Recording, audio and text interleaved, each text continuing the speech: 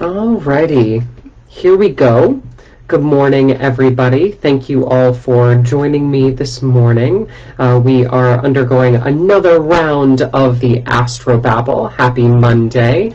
And for those of you who are unfamiliar with the programming, good morning, everybody on Instagram and Facebook jumping on. It's so nice to see you all. But just in case you are unfamiliar with the programming, this is how it works. So I have 8 charts that have been lovingly donated by you, my lovely followers, and we are going to go through those 8 charts and discuss themes, discuss astrology topics, give y'all a little bit of insight, and if you or somebody you know would like to be a part of the live stream, please feel free to message me privately and I will put you on the list. I just need birth date, place, and exact birth time in order to run the chart. I do need that exact birth time, and I will be posting tomorrow asking for more names because at this point I don't have enough to continue, so I do need donations ASAP, and I'll post more about that tomorrow on Tuesday.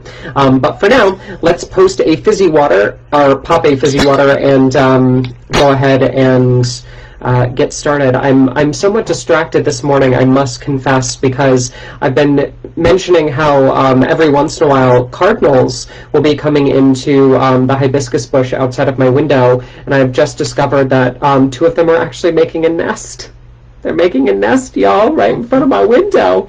It's so beautiful. Good morning, everybody jumping on from the Philippines. Ooh, goodness, international in the house. Okay. So we're going to start with Sam. Great name, love it. Sam was born at 2:37 p.m. in Brazil. So let's take a peek. Not Brazil, but Brazil, Indiana. So that's that. Let's take a peek at Sam's chart. Okay, so we've got a Capricorn moon, Uranus, Neptune in Capricorn, as well as the ascendant in Capricorn, all in the first house. That's tricky business.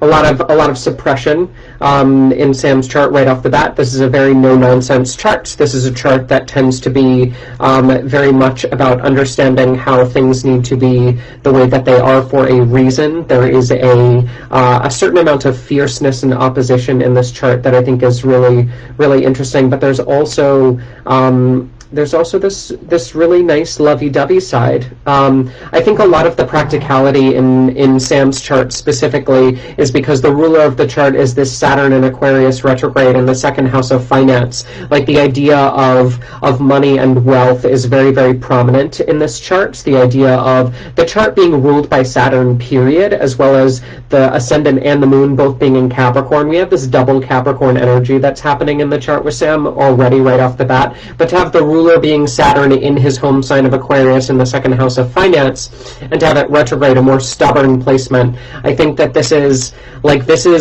again, this level of no-nonsense just continues to increase. You know, even with Uranus and even with Neptune, Uranus being that planet of unpredictability and Neptune being that planet of confusion and befuddlement that's in the first house of self, they're slapped with Capricorn, that sign that's going to ground them, that's going to make them hyper-focused, and it's kind of like the devil you know is better than the devil you don't, and that's kind of Sam's 101 go-to, is just, hey, you know, I know the weaknesses, and if I know the weaknesses, therefore I am equipped to deal with them, and that's definitely where the Sun in Libra in the 10th comes in. But I think that the chart can really be summarized as double Capricorn with a hyper focus on money, personal wealth, and finance with the ruler of the chart in the second. But when we look at Sam's chart, there are also 2 really interesting dynamics in the chart that I think are really, really fun.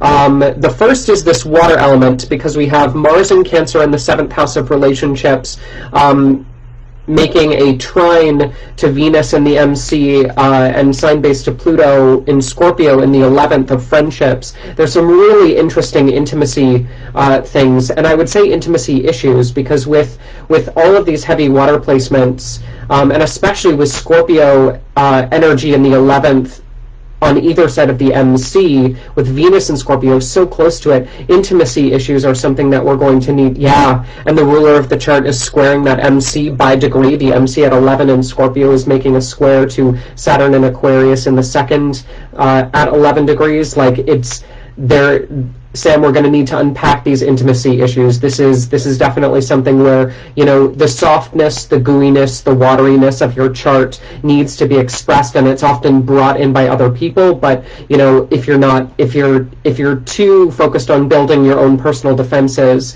then you're going to wonder why the moat is gradually, and you're going to get pissed at the moat gradually eating away your walls. But the moat is supposed to protect the castle just like the walls are. There is a level of emotional vulnerability that is important for self-preservation, and I think that that's something that you will learn over time, Padawan. However, we also have this lovely career side in the chart. We have, the South Node in Gemini in the 6th being ruled by this Mercury in Libra and this Sun in Libra in the 10th house of success. I'm a huge fan of that. I think that there's this idea of being very well known in your chosen field, in your chosen profession, because of that 6th house being ruled by a planet in the 10th.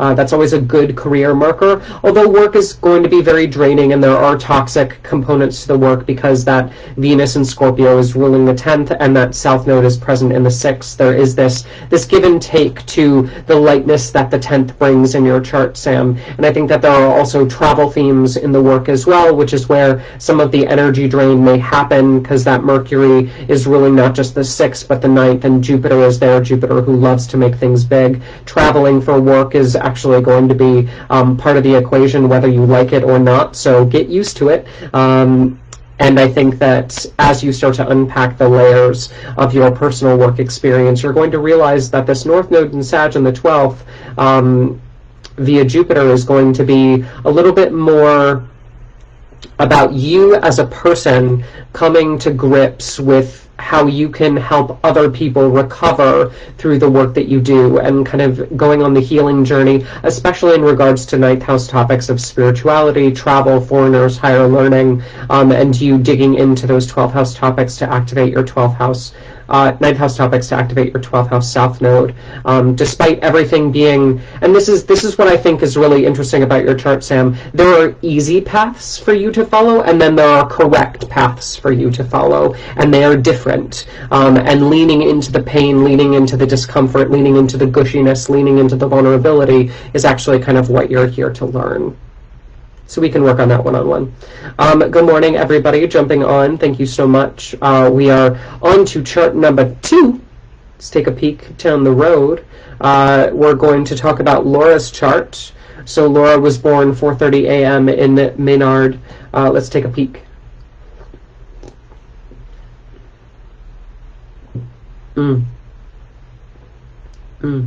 Okay. Okay, Laura, let's start to unpack this because we have some unpacking to do, and you know this. So we have an Aries ascendant. Aries ascendant with the ruler of the chart, Mars, being in Pisces in the 12th house of karmic healing, with all of the activity this week. And last week with Mars and Pisces, your 12th house of hidden enemies, hospitalizations, karmic healing is getting triggered on a very fierce level, Laura. So now would be the time to really double down on your spiritual practices, really double down on your self-healing work, really make sure that all of this Mars energy that is naturally kind of suppressed in your chart, because Mars doesn't like to be hidden and Mars doesn't like to be in a water sign, the idea of, you venting some of your aggression and really letting some of your Mars out to play, I think that's one of the things that you need to be aware of right now, because that normally gets tucked away from view. Because as somebody with the Sun in Gemini, especially in the 3rd of writing, teaching, communication, like you've decided that you need to be versatile. You've decided that you need to be very opinionated. You've decided that you need to be ready for anything that comes your way and open to life's experiences. But I think you've also prevented yourself from being angry. I think that you've decided that being selfish is not appropriate in this life, and I disagree, especially with what's happening right now. I think it's important for you in your charts to be a little bit more selfish at this time. I think that you as a person are very welcoming and very open-minded and very broad spectrum when it comes to the stellium of Sun, Mercury, Venus, and Saturn all in Gemini in the third house of writing, teaching, communication. Like, you've just got this really expanded mental space, plus the moon in an air sign at 21 making a trine to Saturn, like in Aquarius, ruling that. Like, you've got so much interesting air dynamic in the chart.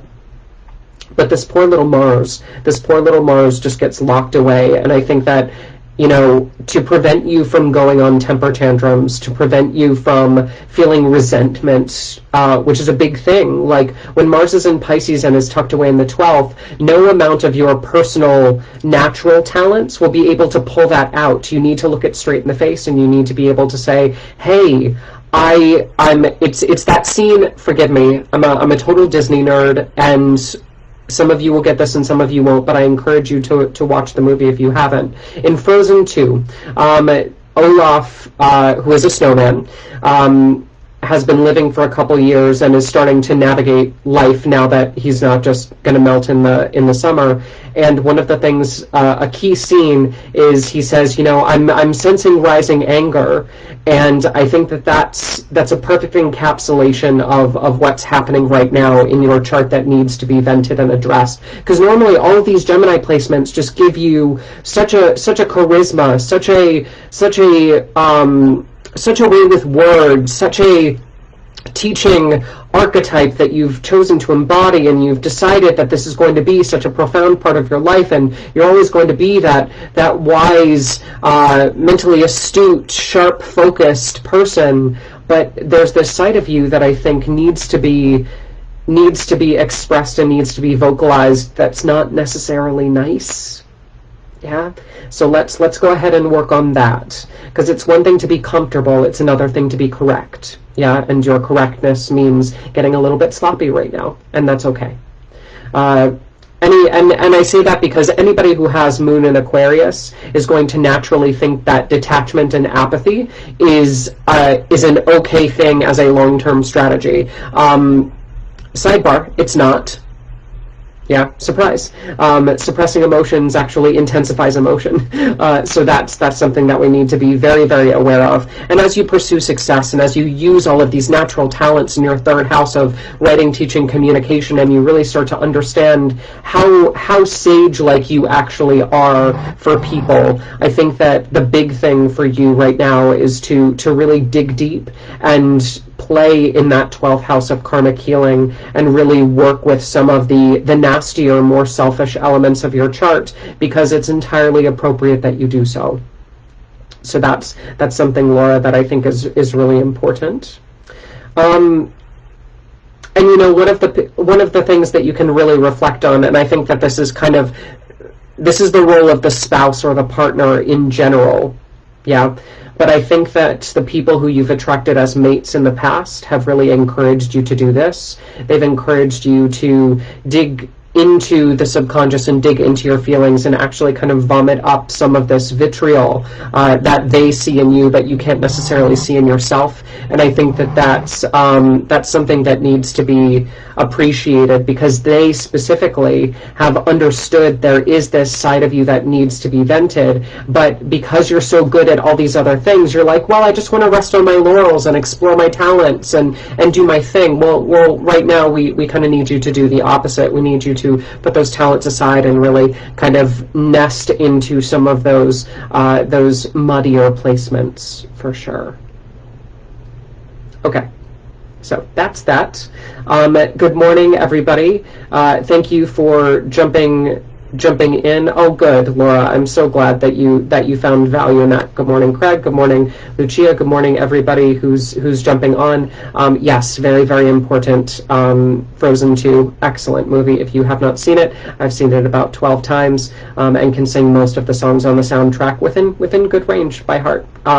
Okay, so let's talk about the third chart in our list. Eileen, I'm so sorry if I mispronounced your name. Eileen was born 6:46 p.m. in Bergen. Let's take a peek.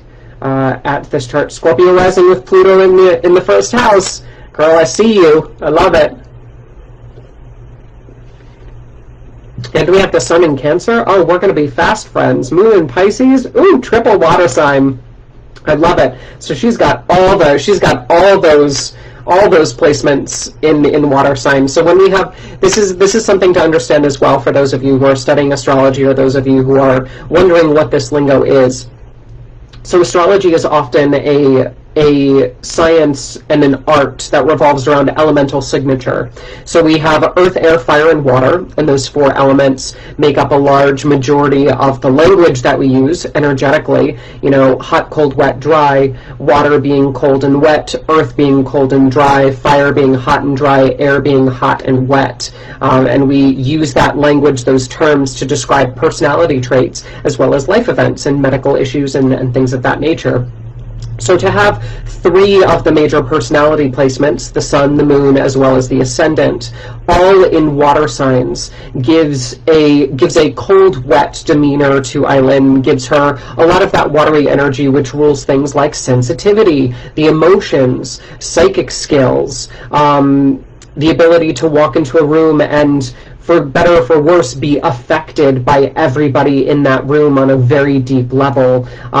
Naturally, because of the Scorpio ascendant, there's going to be a double dose of that kind of piercing intuition, but because we have Pisces and Cancer prominently placed in the chart, working with boundaries, working with psychic and intuitive skills, making sure that you are very, very aware of how sensitive you are, that's going to be a major, major area that I would love to help you work with one-on-one, because I navigate that space on a daily basis, being a triple water sign as well. So just that's kind of rule number one, is know that basically, honey, you are water, and you need to understand that element inside, outside, backwards, forwards, in order to navigate what life has to throw at you, because this water energy is just so profound in your chart. What's also really interesting is you have the Moon and Jupiter both in Pisces. Jupiter is in his home sign of Pisces in the 5th house of children. So I think that one of the big themes of your chart is fertility.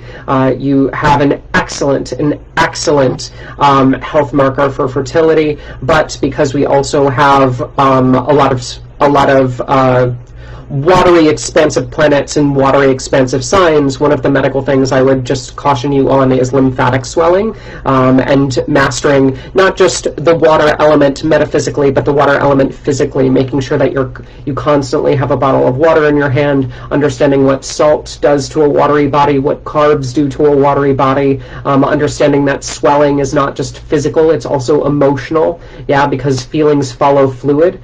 Somebody needed to hear that, so please take that down as a note. Feelings follow fluid, so if you are swelling on a regular basis, you are emotionally swelling on a regular basis. Fun stuff. Let's take another peek at some of the finances. Finances not great. Finance is not great. We need to be somewhat aware of that from a chart perspective. We have Saturn and Uranus both in Sagittarius, both retrograde in the 2nd house. Saturn is the planet of restriction. Uranus is the planet of unpredictability, both of them being retrograde in Sagittarius, which is a rather impulsive sign. Not necessarily a fan of that, but also because Jupiter is ruling that house, I think that they're from the 5th. I think one of the major financial drains will be children. And that's just something to be aware of. Children is expensive, y'all. So that's word to the wise. But I think having somebody else manage your money, definitely going to be a strong suit in this chart. Let's see, what else do we want to talk about? We have this really interesting dynamic. I'm not sure, where's Mars? Mars is in Capricorn in the 3rd. There's this really big kind of principle energy that I'm feeling, because we have the North Node in Aries in the 6th, which is a little bit of a power-hungry placement, and then Mars in the 3rd of writing, teaching, communication, plus Neptune in Capricorn, both of them retrograde in the 3rd. You'd be very good as a principal. Like you have that fierceness, you have that ability to sway, you have that ability to manipulate other people very well, especially with those water placements. Let's be real, water placements are the king at manipulation.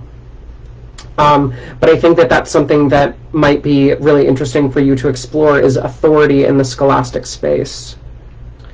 And part of that is because I'm seeing this 9th, 10th, 11th house back and forth, because Mercury is in Leo ruling the 11th, and Virgo where your MC is, and then the Sun is in Cancer ruling the 10th from the 9th of higher education. So I think that you working in a higher profile position in a scholastic environment, especially one where you get to experiment with this idea of teaching from a powerful place via that 6th house north node, I think that that's a key to unlocking the chart, in addition to, you know, working with your own children, which is going to be activating this really, really deep sensitivity and a different level. There are two different sides of your chart. Like, you working with your own kids activates all these water placements. You working with your scholastic placements and your ability to succeed in the workplace, those are all fire and earthy placements. Like, that's a very different kind of volcanic energy as opposed to, you know, a deep ocean energy.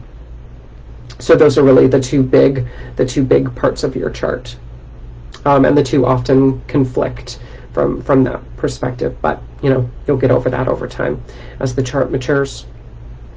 Excellent. Cool. Yeah, that's all I have to say about that chart. Very nice. Well done. Good morning, everybody. Thank you so much. I'm so glad that what I'm saying is resonating from all the comments. I appreciate you all very, very much. Thank you for donating your charts. Let's talk about Bettina. So Bettina was born at 9:41 p.m. in Tonsberg, I believe that's how you say it. Forgive me for the mispronunciations. So let's talk about Bettina's chart. So Bettina has Cancer on the in the 1st house on the ascendant. So we have this watery energy to the chart. Okay, so we talked about this in previous live streams before, but I just wanted to reiterate. So a lot of people are familiar with their sun sign, some people are familiar with their moon sign, and then some people are familiar with their rising sign as well. These are 3 parts of the chart that are really, really important. They all give us personality traits, right? But when we have 3 different signs that are very, very different, as opposed to the previous chart where we had 3 water signs, yeah, it can lead to a little bit of conflict of personality, and this is something that I work with clients a lot with, is understanding the different pieces of themselves, right? So we have the ascendant in Cancer, which is Bettina's ascendant, and it gives us this personality trait of this motherly, nourishing energy that comes forward, that's very emotional and sensitive, but fiercely protective. However, the moon that is ruling the chart is in Sagittarius conjunct frickin' Uranus in the 6th house of work. So we have this fiery, workaholic, spontaneous, eruptive energy in the 6th house of work that's very contradicting to this watery energy of the ascendant. And I think that these are 2 pieces of Bettina's equation that can be a little bit hard to navigate, because one is very explosive, very charismatic, very fun-loving, very joyous, very fiery, versus the ascendant is very cool and calm and watery, and that can lead to a little bit of back and forth that can leave Bettina with a big old question mark. And to wrap it all up, we have the Sun in Libra in the 4th, as well as co-present with a lovely Venus in Libra in the 4th as well. So as she's trying to balance this really sensitive heart space and this not so sensitive, very bombastic would be a good word, 6th house of work, I think that there's also this 4th house of family and home that really just brings this this peace, this balance, that feels like a 3rd part of the life that needs to be brought in and understood. But by all means, the 4th house of family is the refuge. It is the safety zone. It is the sacred space, because no matter what happens in Bettina's life, she can always come back to this lovely, lovely Venus-ruled Sun and Venus in Libra in the 4th house of home to find solace, to find peace, to find balance, to find comfort, to find beauty, while she's out, you know, after she's out and about, kind of doing all of the career things that her little overactive workaholic heart desires. And I do say that with love, because I also have the ruler of my chart in the 6th, and I know what that's like. You've just decided to put Uranus, the planet of unpredictability, on top of your moon in that house, which means that, you know, you're kind of addicted to the drama of it all. Not gonna lie. And I think that serves you well, because you know how to use that to your advantage. You know how to shake things up. Like, that is also your job, is to go in and expose things by just basically throwing dynamite around. And I think that that's an important trait to respect and honor. But at the same time, as you channel this somewhat overly creative energy of Sagittarius in your chart, there are limits that need to be imposed on you and others, because Sagittarius often does not know when to quit. You've also put some pretty heavy placements in the 5th house of children, which I'm not necessarily a fan of, I have to be honest. We have Pluto here, we have the South Node here, we have Mercury here within 1 degree of that South Node, and then we have Saturn in Scorpio in the 5th. This brings up a lot of questioning for me in terms of reproductive health. This brings up a lot of questioning for me in terms of potentially the early loss of a child because of the South Node and Saturn here. It will become easier later in life, especially after 30 and after 50, as the planets mature in this space. But this is a rather unkind placement to the 5th house of creativity, children, and parenting. So we just need to be aware that there may be some sinister energies in that house that need to be balanced. And I think that that's something that we can work on one-on-one. But let's see. There is this aspect of teaching in the chart that I find kind of interesting, especially teaching children, and or caring for neighbors' children. The idea of you kind of always being put in that position where you're opening a book for story time is a good way to think about it. With that Mars in Virgo constantly kind of plowing the next generation and getting their little minds kind of ripe for the implantation of new knowledge, with that grain god archetype of the Mars and Virgo in the 3rd of writing, especially with that ruling the 10th house of success. I think that there will be some sort of teaching, writing, communication elements to your success down the road as you activate that skill and understand that with enough focus, these fire signs can actually be very productive. We just need to get that productivity down on paper, darling. Okay, good stuff. Fabulous. Oh, well, let's talk about the North Node as well. I think, Bettina, one of the things that you need to understand is, you know, your life's mission this time around is actually to develop a really strong social network and a tribe.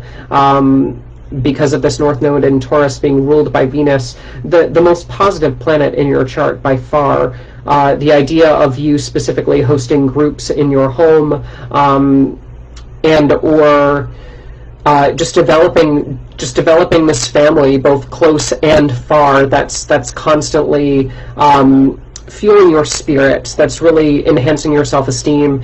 You having all of these connections, both locally and abroad, will really help to root you down, activate some of these more positive placements, and give you kind of a network to lean on in times of strife or uncertainty, especially as you use these more combustive placements to uproot. You know, your relationships this go around are going to be the rooting force of your life. Although some of them might be a little bit more testy, especially intimate relationships with the Venus square Neptune in Capricorn in the 7th. I think that there is this idea of friendship specifically, and social groups and tribes being a very grounding force that you're here to learn how to make friends, as opposed to making enemies. Excellent. Cool. So that is our 4th chart in the lineup. And now is the time that I get to take just a quick little break to ask you again for charts. If you or somebody you know would like to be a part of the live stream, just private message me or have them private message me their birth date, place, and exact birth time. Make sure that they follow me or add me, because oftentimes if they don't follow me already, the message goes into message requests, or I can't see it as well, or I don't get those notifications. And likewise, if you would like like to book a private consult, you can always go to ScorpioRisingAstrology.com, my website. I also just launched my weekly forecast on YouTube, so I've been posting these videos on our YouTube channel, but if you search in YouTube for ScorpioRisingAstrology.com, my website, the channel will pop up and you'll be able to see my weekly forecast as well as my dailies on socials. And yeah, come book a session with me, purchase an online class through my website, and we'll get you hooked on the astrology bandwagon. And yes, so that would be that. Okay, moving on to chart number 5, we have Lily. Lily was born 7:48 p.m. in Leominster. Let's take a peek at Lily's chart.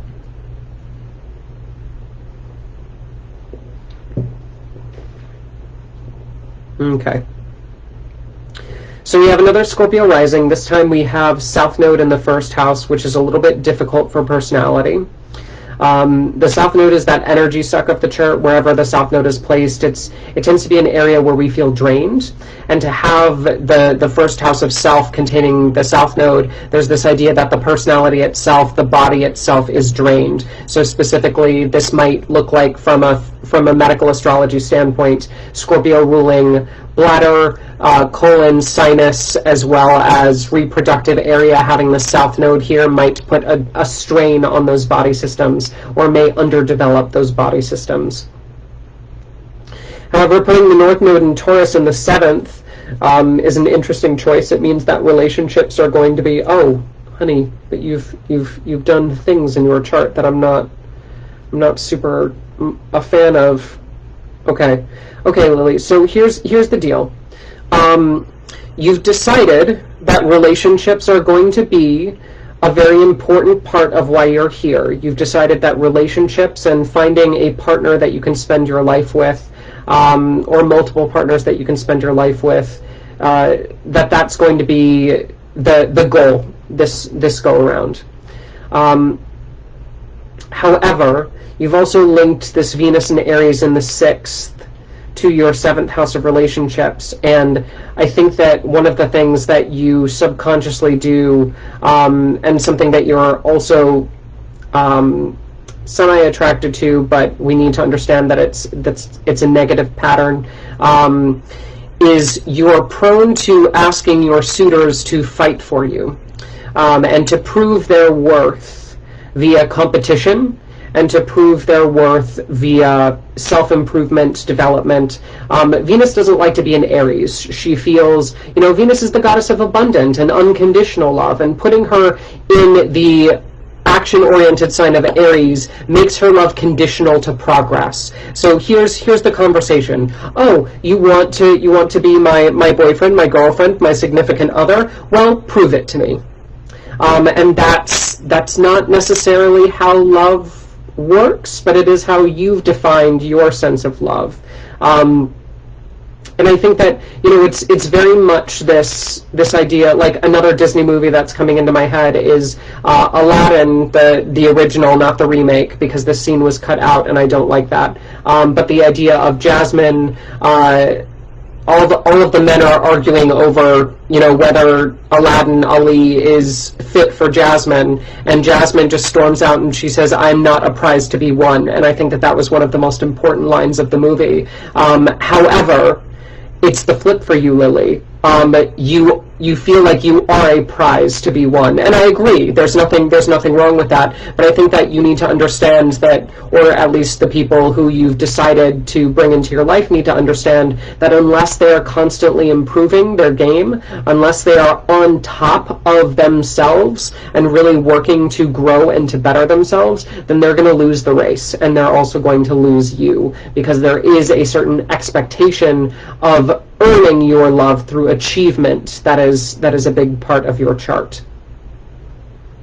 And that goes for family too, because we have that Mars in Aquarius ruling Venus from the 4th. I think that the idea of you specifically applying those same rules to family, prove it to me, is kind of one of the things that your chart is really saying over and over and over. And I mean, it's not like you don't deserve it. I just think that it's almost a contradiction, because you have all of this softness in your chart, with your moon in Pisces, your ascendant in Aquarius, your sun in Taurus in the 7th. Like, you're so in love with the idea of love, and then to put this standard on top of it, I think it's, partially a protective mechanism, but it's also something that I don't quite understand, something that we might need to talk through. What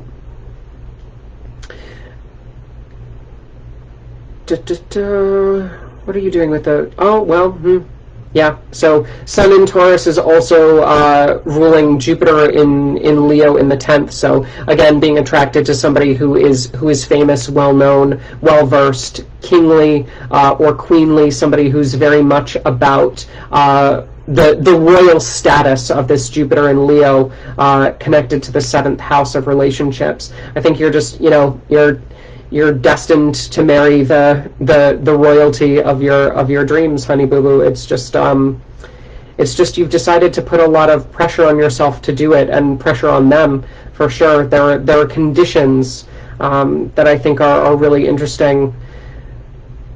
You specifically making money more towards the halfway point of your life around 50 because of the fame that you earn. I think if you... This is a bad example, and I'm going to say it's a bad example, but hear me out, because this is where we go in astrology. Pluto is a planet that tends to mature around 50. You've placed that planet in your financial house, connected to your 10th house of success. Because of this, it would be a thing in traditional astrology for you to marry somebody famous. For some reason, they pass away, or the fame that you've inherited through that relationship comes to fruition, and you're able to earn income from that relationship, potentially ending because of Pluto being a planet that represents death, but the idea that you are also connected to that power post the relationship ending. So elevating your social status via marriage, which then leads to money. That's a big part of your chart dynamic. But we have to remember how sensitive and creative you are in your own right. And I think that, despite your long pursuit to have somebody in your life who completes you, FYI, you are whole and do not need to be completed. That's just a thing. But the idea of this Pisces moon and this Uranus and Pisces in the 5th, I think that there's a natural creativity that you have that needs to be exercised on a regular basis, and I would really like you to be known for not just these relationships that you develop, but your creativity in your own right, because you do have such a sense for art and fashion and creativity in general. Excellent. Okay, on to our next chart. So let's go to Kali. So Kali was born 2:47 p.m. in Worcester. We have Virgo ascendant. Oh, that's fun. Oh, Kali, I'm a fan of your chart. Yes, we have a Virgo ascendant ruled by Mercury in Taurus, who is about to station. Venus in Taurus is ruling that Mercury, as well as the Sun at 29 degrees, can join the North Node in Taurus at 29 degrees. That's a pretty powerful indicator that the 9th house is where you're going to be at for a large majority of your life, Kali. You are absolutely fascinated by 9th house topics of spirituality, foreign culture, travel, higher learning. It's just such a big part of who you are. That ascendant at 28 degrees is also making a trine to the Sun in Taurus. I mean, it's such a big part of you. I would highly encourage you to pursue those topics career-wise as well. However, the idea of you just flourishing in that house is a part of the chart that cannot be ignored, because you have so many powerful placements here. It's just absolutely ridiculous how good you are at those topics and how naturally they come to you, and how powerful you will be if you learn how to channel those experiences and those natural inclinations. You also have multiple success markers because of that. That Mercury is ruling your Saturn MC conjunction in the 10th house of success. Foreign language, definitely something I would investigate. If you're not already learning multiple languages, I would highly encourage it, because you're going to not only need it, but you will be very, very good at it.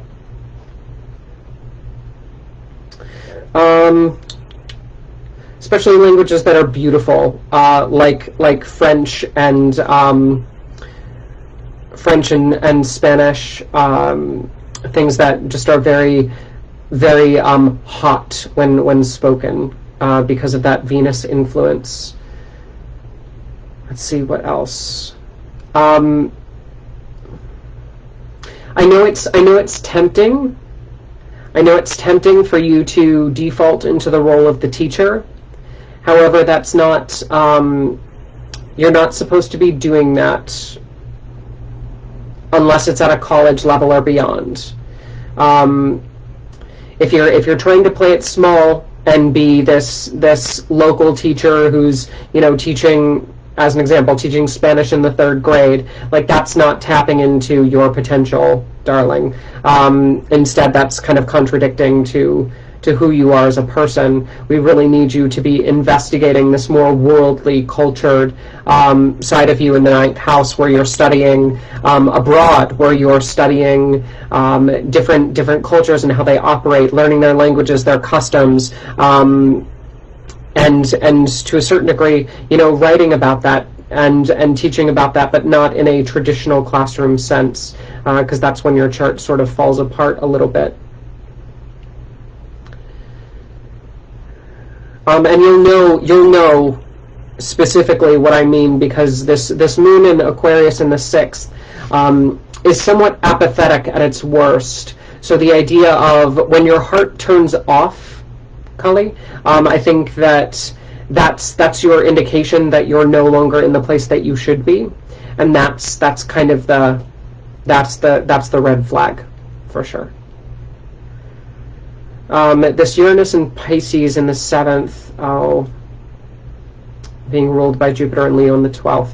From a relationship standpoint, I think you need to be aware that somebody who is naturally going to be very vagabond and spiritual is naturally attractive to you, but that doesn't mean that they're correct or safe.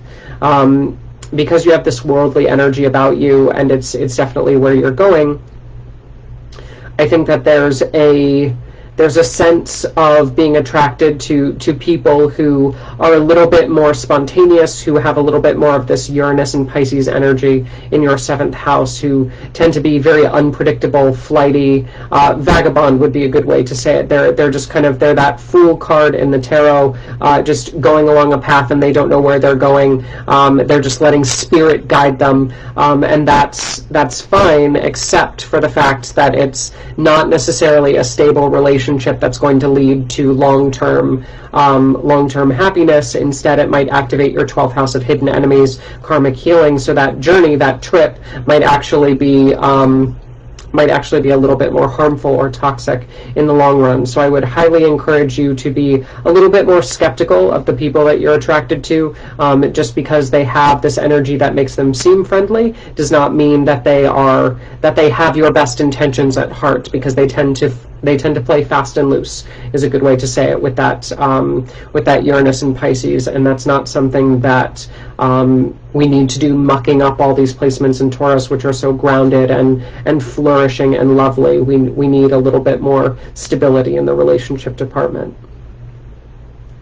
Okay, cool. Excellent. So that is Kali's chart. Lovely. Let's take a peek. We have 2 more charts, and then we will be done. Ryan,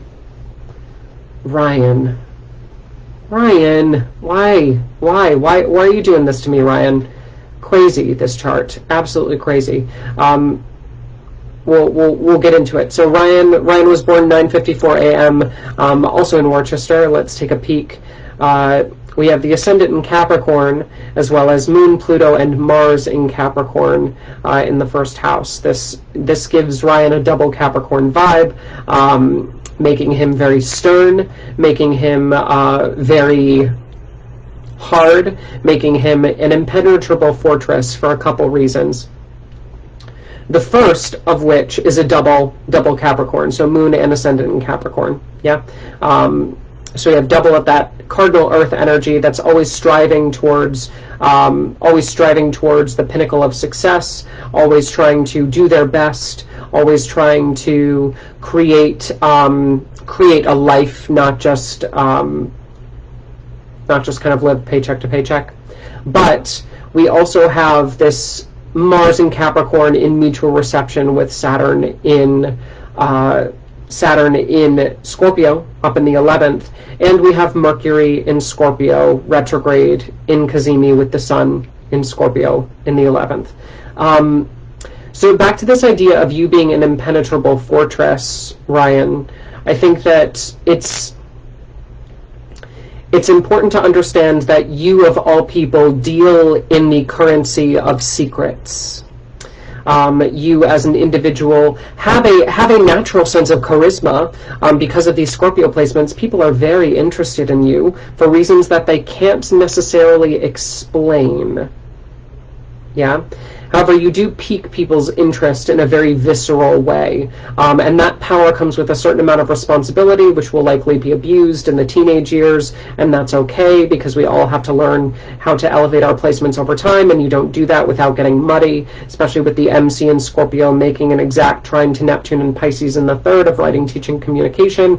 You are extremely good at weaving the spoken word to impress people. However, it is often going to be false or untrue until you learn how to be more authentic. Part of the drawback to you being so secretive and such a fortress of a person is that you don't understand how to tap into the truth as well as you think you do, because when you shut people out, you don't just shut people out, you also shut yourself out from people and limit yourself to be exposed to the actual truth that's going on. So your lies become your truths and vice versa, which is very confusing in the first part of life until that Saturn matures, because it rules the chart. I would highly encourage you to keep this in mind.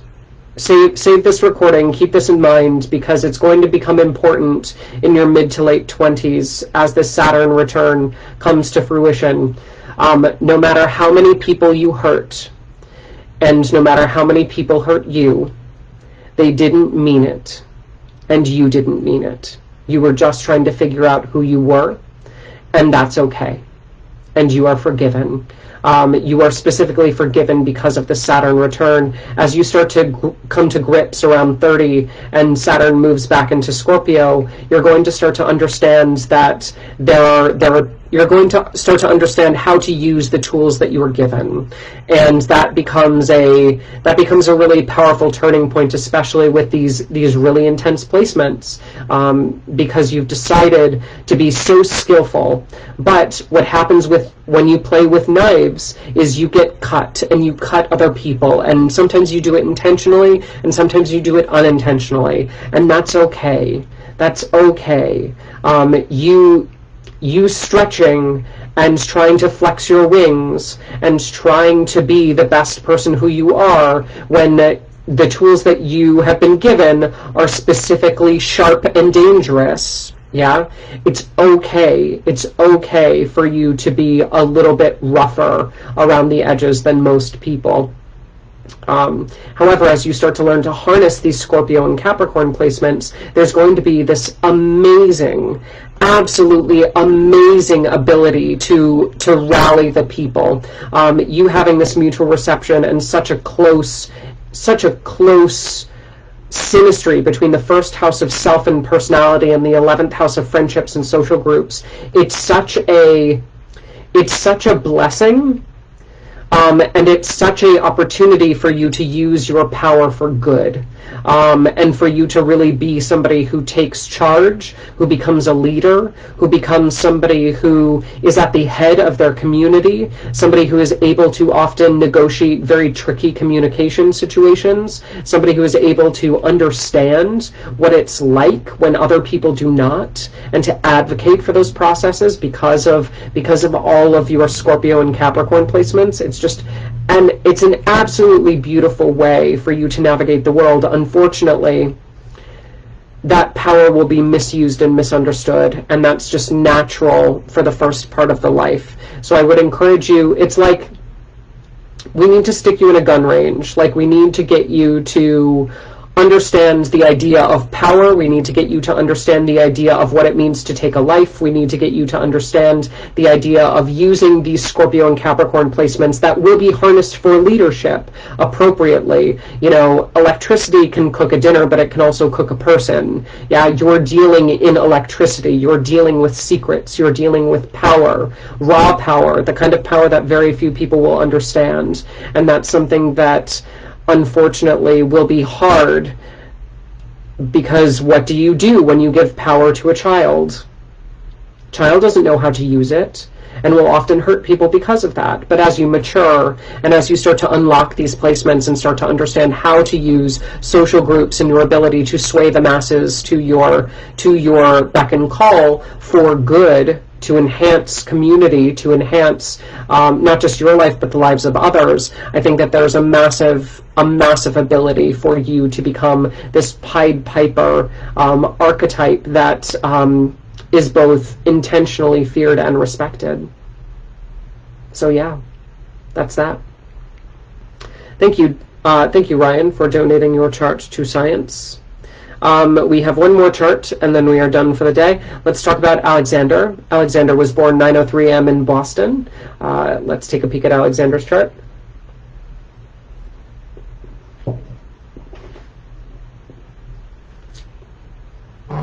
So Alexander was born with the ascendant in Virgo.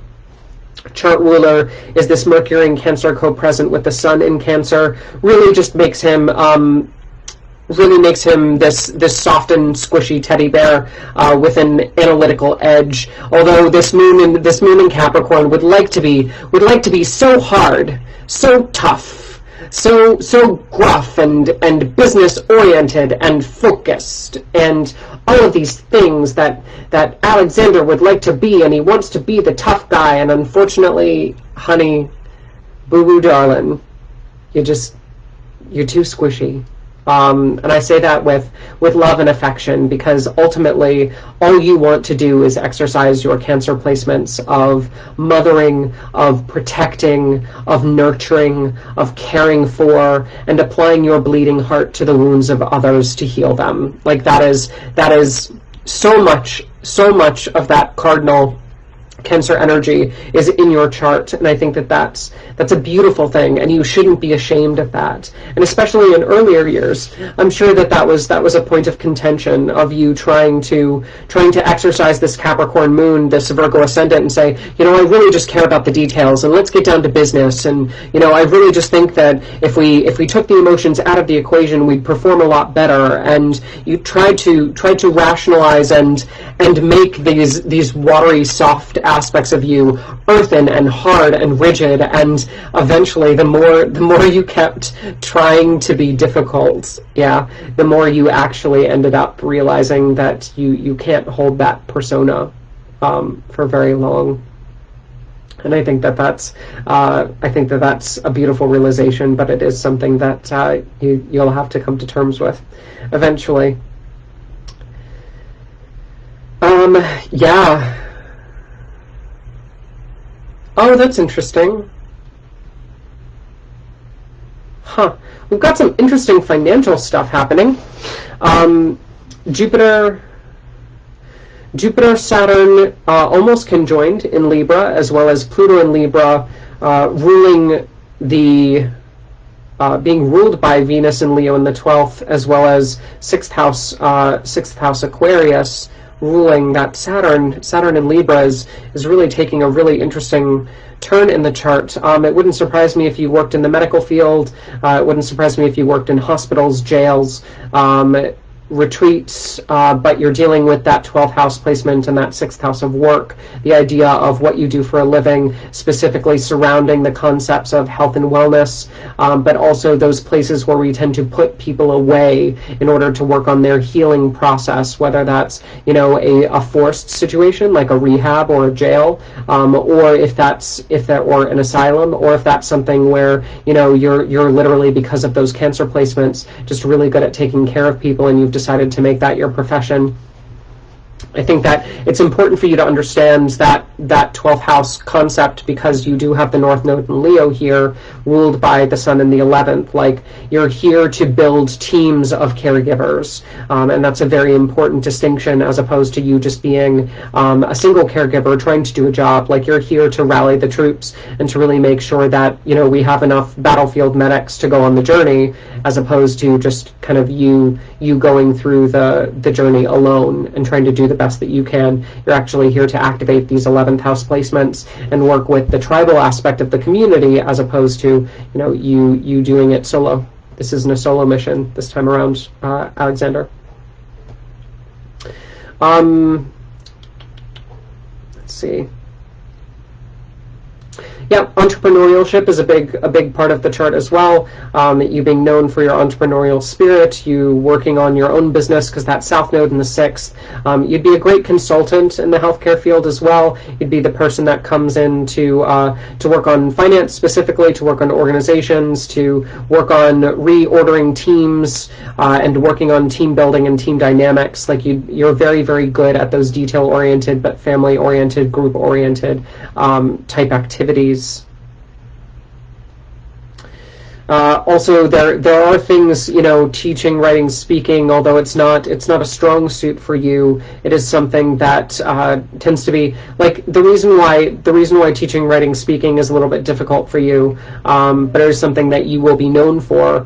You know, it's difficult because the only things that you can think to talk about are the hard truths of reality. And to scare people almost in acting the right way. And there is a certain amount of power in that, and there's a certain amount of validity in that. But we also need to understand this Uranus and Scorpio retrograde in the 3rd house of communication does mean that, you know, you can be a little bit shocking, you can be a little bit gruff, you can be a little bit whoa at times when you address these crowds. So maybe soften just a little bit your approach, script things out, and make sure that you're not being too enticing. Would be a good way to inciting of that Uranus energy. But I think that, you know, financially there is this really strong financial component in the chart with Jupiter and Saturn, as well as Pluto here. Money is going to be a big part of the life, whether you like it to be or not, whether you're working on budgets for other people, whether you're working on budgets for yourself.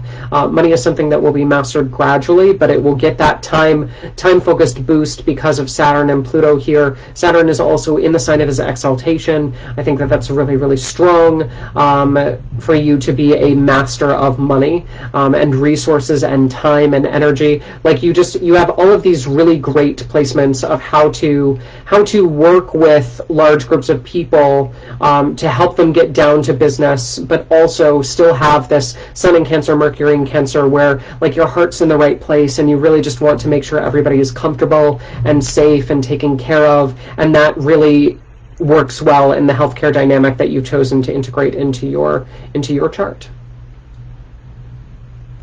Perfect. Okie dokie. That is it, everybody. We are done with our live stream for this morning. Thank you all for jumping on and continuing to watch. I'm very much grateful that we can do this. I will be posting tomorrow asking for more chart information. If you know people who are into astrology and would like to participate in the live stream, it is free. You can just have them message me their birth date, place, and exact birth time. I will add them to the list, and we will feature their chart, and I will message them when their chart is featured. If you would like to book a private session, you can always do so by going to ScorpioRisingAstrology.com. That's my website where my consultation stuff is. Links to the YouTube channel. I just posted the week forecast on YouTube. I'll post this video on here as well. Check out Instagram, check out Facebook, check out TikTok, check out all the major platforms that you would like more astro info on, and we'll keep doing this, and we'll keep talking about the stars and having a good fun Astro-Babble. But that is all for today. Thank you for watching, and as always, may the stars be ever in your favor. We'll see you soon, talk to you later, and have a fantastic